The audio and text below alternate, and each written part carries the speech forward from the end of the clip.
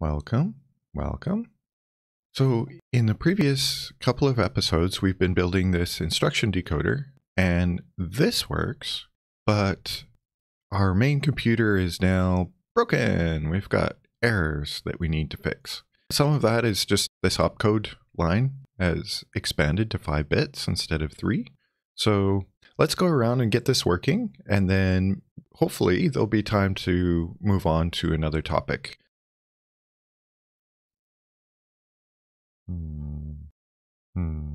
That looks a little big. I don't think I'll do it this way.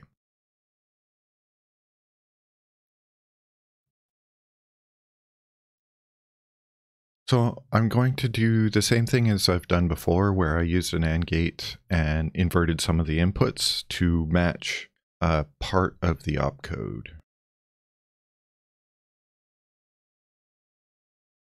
So I'm just looking at the upper 3 bits of the opcode and just checking to see if those are, well, going from left to right, 1, 0, 0, or yeah, you get what I mean. The most significant bit should be 1. I think this is backwards, actually. Most significant bit should be 1, and the following 2 bits should be 0, and then that would indicate that we're in the zone for ALU instructions, at least the first 8 anyway. There'll be 16 eventually, but yeah, we'll get there.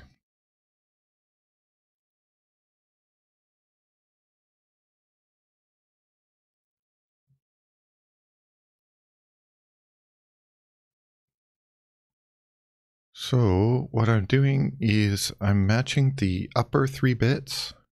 Do I need the upper 3 bits, or do I just need the upper 2 bits? Probably just the upper 2 bits, actually.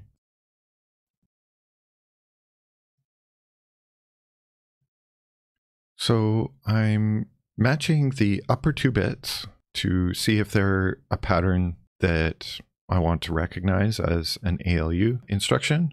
And then I'm just passing that through a multiplexer that will either use opcode 7, which was the jump, but it happens to do nothing in the ALU currently, so it seems like a good NOP. And then I'm going to pass the opcode through to the rest of the circuit so that the rest of the circuit doesn't need to know that there's now 5 bits. And this is just a temporary thing. Eventually we'll do this properly, but we don't need to yet.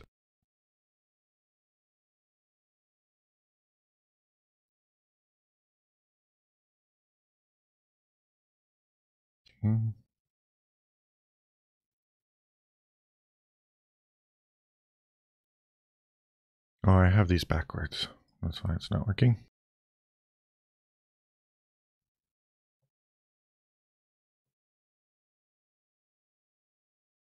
Okay, let's try that again. So that should be 0 here. 1, 2, 3. Oh, and here's our musty here. Awesome. Okay, this looks like it's working.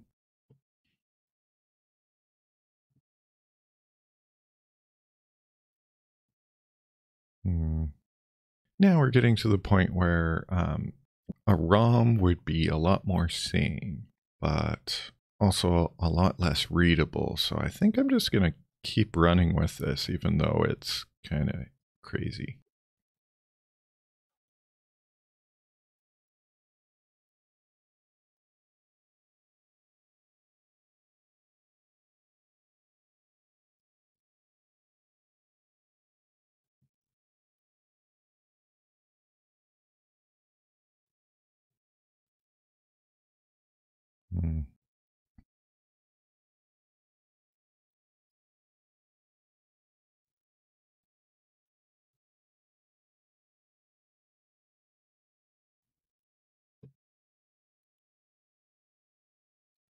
All right, the processor runs, but we need to update our assembler.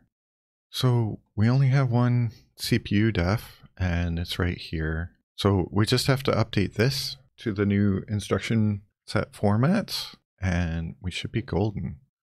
So in here, we just have to go left to right and encode this. So we've got the immediate form, which is right here, and we have the two register form, which is right here. So we just have to encode both of those. The jump also is right here, and there's a 1 register and 0 register form of that. So, but let's not worry about that right now. Let's just encode the jump in this space here temporarily until we get to doing things properly.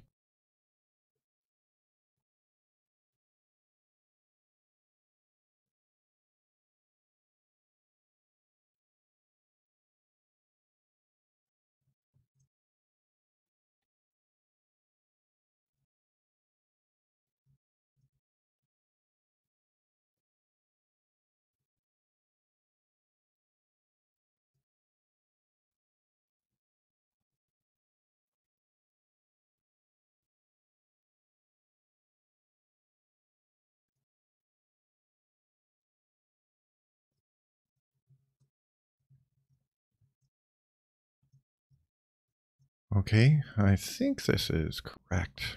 Kind of hard to tell. Oh, this is not. Let's just line everything up here.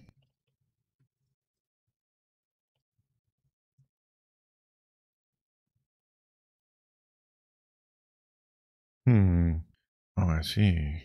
Things moved around here.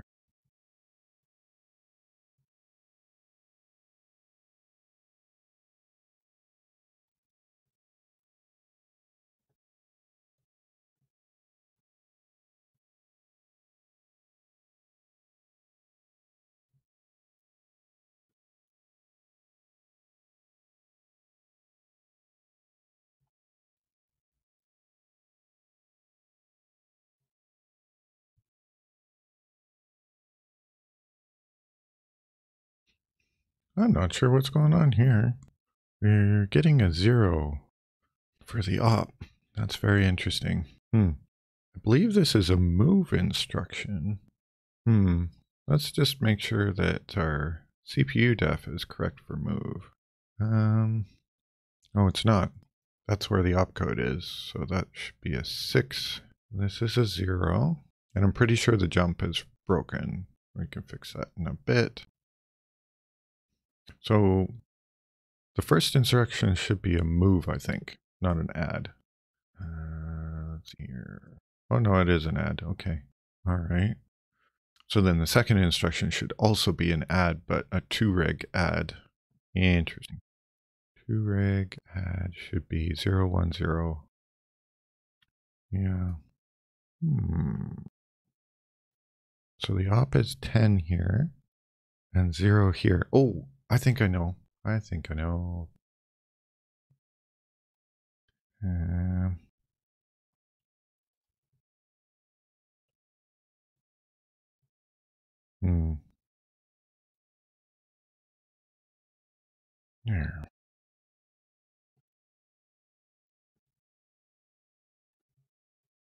Add, move. Okay. Add, move, jump. But the jump line is not high. Okay. We can make the jump these two.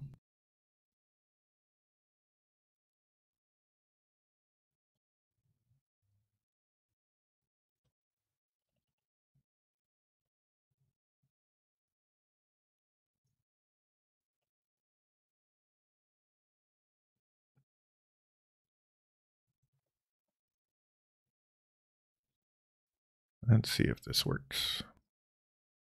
Jump. This should be jump.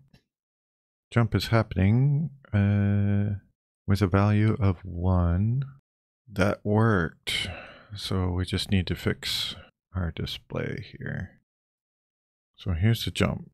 So RD valid is false. So this blanks out. It's not 2reg, so this blanks out. I think I want this. Oops. And then we need to move jump. Jump is at 4, I think.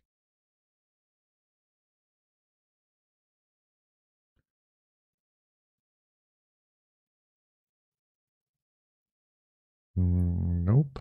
What's op 4, as I thought. I must be off by 1. Off by 1 errors. That's how it goes sometimes. 0, 1. Yeah, I'm at 3, not 4. Let's see here. There we go. That looks better. Okay, and our test cases are probably failing because I haven't regenerated them. Yes. Error creating the circuit. Insert display. Huh. That's weird. Because it's working in this circuit. Huh. What? Ooh. There we go. That's a weird error. Okay. So let's update our test cases.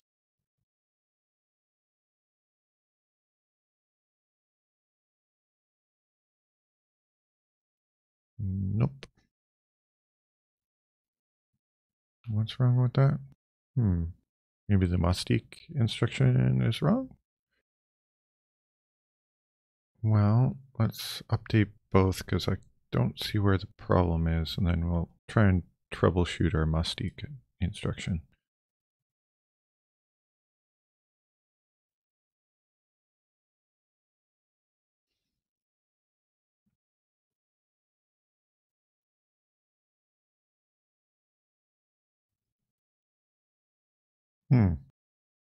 That looks correct. Why? Jump failed. Oh, add passed, but jump failed. Okay. All right.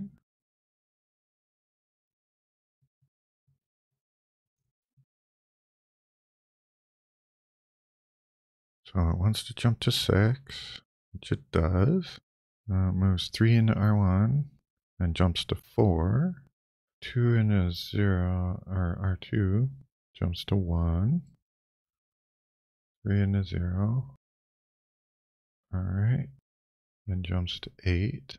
Oh, but our jump is clearing out R0. That's what the problem is. See, this is why we've got test cases, because they catch things like this.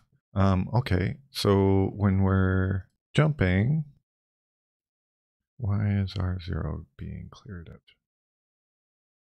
All right, so left is 0, R is 4, code is 4.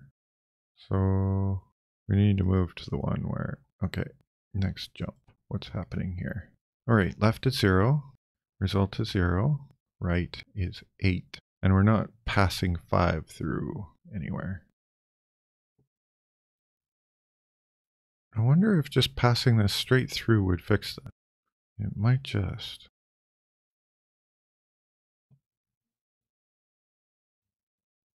R0 is 5, result is 5. And here's our mastic, and it's succeeding. Sweet.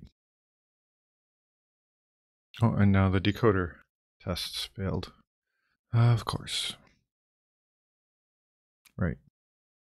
Okay. Easy enough. That looks good. And we have passing tests. Excellent. Sweet. Okay, so we have a working processor again.